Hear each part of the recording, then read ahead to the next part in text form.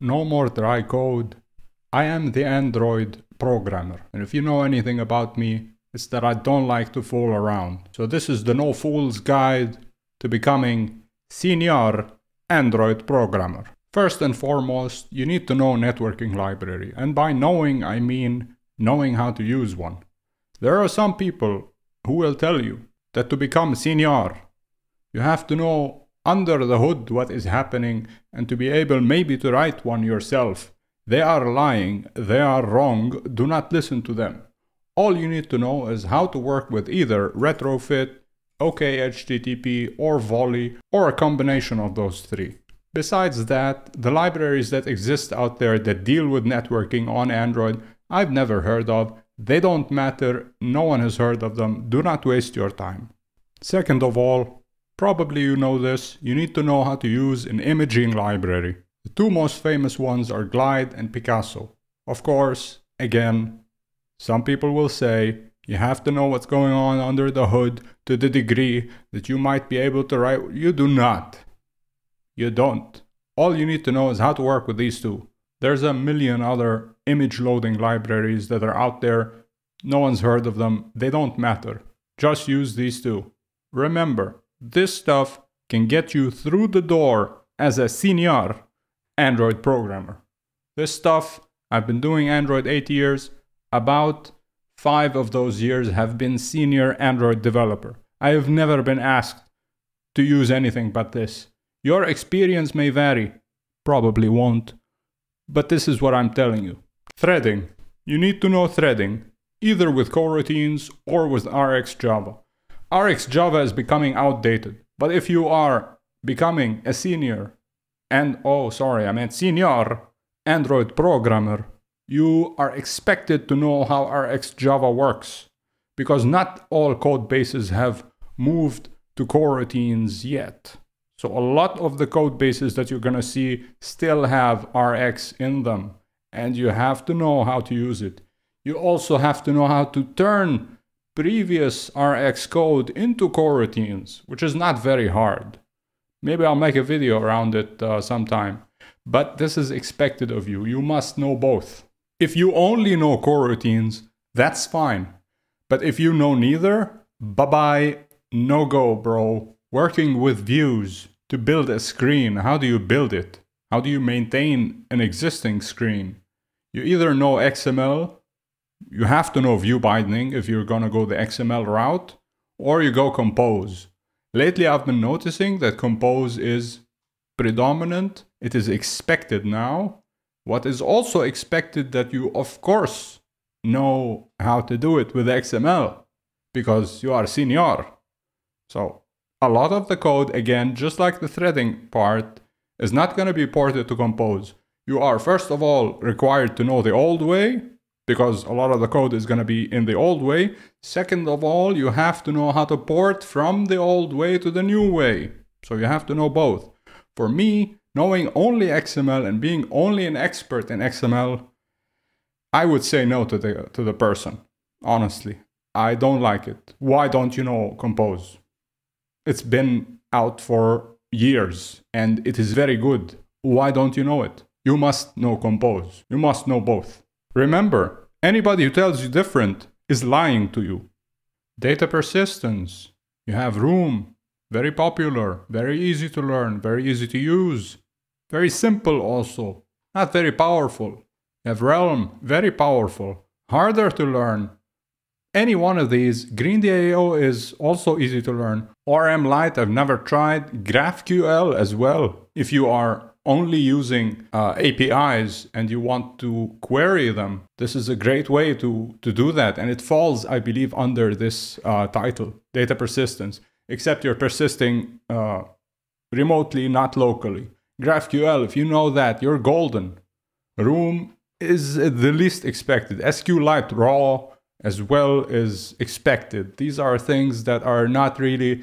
you must know them. It's out of the question. You know, it's not like, oh, I prefer just figure it out how to persist data on Android. It's a no-brainer. It's a no-brainer to ask of you that you know it, not a no-brainer to figure out how it works. It does need a brain to figure out how it works. Just a little note there. Dependency injection. You gotta know dependency injection. This is the stuff that makes you feel like you leveled up, if you know it. You got Dagger. Very difficult to understand. Only for the pros. You're a pro, aren't you? Dagger is very difficult. Good luck with that. Coin is much easier, less powerful. Overall, I don't like it. Now that I've learned how to do Dagger correctly, or shall I say easily, with hilt, no going back. I would not go back to Coin. I don't like it. Because Coin is not compile time. It's run time. So you only figure out what's going on when you run the thing. Dagger, i.e. hilt, will not let you compile if there's something wrong. I like that much more. I just like it more because it's safer. I feel safer. I can sleep better if I see this behavior in front of me and it doesn't explode in my face when you get the idea, you know? Butter knife, that's an old one. That's a good one by our friend Jake Wharton. He's a very good friend of mine. He's not. It's a very good library, but I've never heard of it in the past 3 years. It is just in the past. Nobody does that anymore. If you hear that somebody does this, they're lying to you. Remember this. Algorithms and data structures. Very important. I'm just kidding. Nobody asks that. You don't need to know any of this. You will never face it. Ever. Unless you are applying for one of those big companies, Google, Schmoogle, you know, the bunch that still insist on asking these things. I believe they are important. You should know them. It would be very embarrassing for you if you were in an interview and someone is not asking about algorithms and data structures. Not per se. But they offhandedly mention, yeah, you know, that's the runtime of a hash map, and you don't know the runtime of a hash map. That's kind of embarrassing. I would learn them if I were you, but I wouldn't study them before an Android interview. I have never, ever been asked to go through an algorithms and data structures interview in any of the companies that I applied for. Any of them. Except for when it's Google or Facebook or, you know, the bunch. And you know the resources where you could find stuff about that stuff. You know, you're not going to see it in the industry, I don't believe. If you do, you are lying.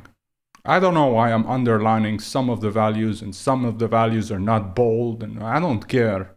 Why are you looking at that anyway? Firebase. You need to know Firebase. 100%. Everybody uses Firebase. You have Firebase that handles user authentication. You have Firebase that handles distribution of your application. Crashlytics. It handles all the crashes. You have to know how to use Firebase. The console, the UI. How to integrate it into an application. You have to know how to add your debug key to different variants of the application. You have a debug version, you have a production version, and this needs to sign in even when you're not in production. All of this stuff you have to know. Also remote config. What it's most used for that I've seen is holding features behind a feature flag. So remote config has a feature flag that says should show this new feature or not. What your application does, starts up, fetches the value, should I show this new feature or not? Depending on that, you do the thing. So this is done through something called remote config. It's on Firebase. You're expected to know this or quickly learn it. It's not hard, but you know, this is what you need to do. Debugging. You must know how to debug. We're not talking about fancy stuff, just a debugger. You have to be able to get a message that something is failing. Here's where the general vicinity of where it's failing. Figure it out. What's going on? You know, you need to be able to pin down exactly what's going on. You need to be able to use the debugger very comfortably, as if it's second nature. You step through stuff, you place a breakpoint here, you place a break. It's not hard stuff. It's not. But this needs to be second nature to you, right? So it needs to be... I already said it. What am I going to say? Analytics. This is the most annoying part. Not because it is hard, but because it is easy.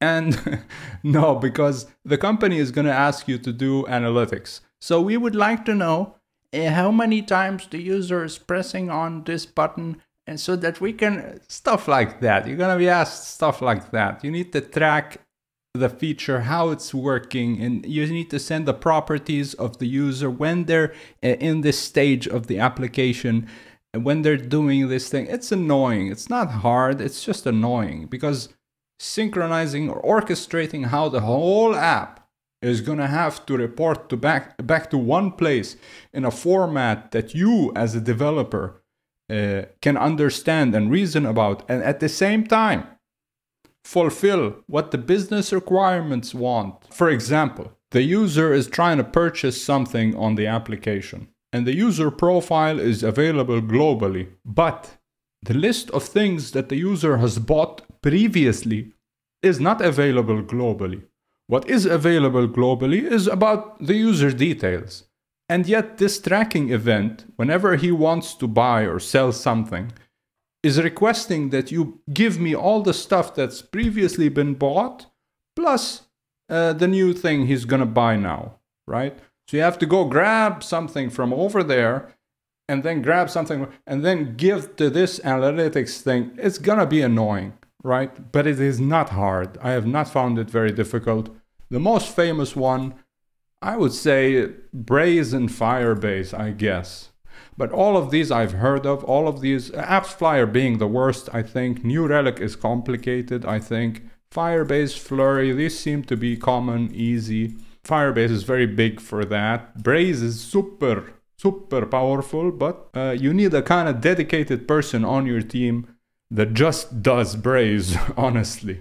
No need to expand here. Push notifications, you need to know them. You need to know how to receive them. You need to know how to send them. You need to know how to work with the platform that allows for sending and receiving. They need to be second nature to you. It's no question, no back and forth. Can you implement push notifications? Yes, sir. See you in a while. It's like pull to refresh at this point. Also, deep linking. This is also very requested.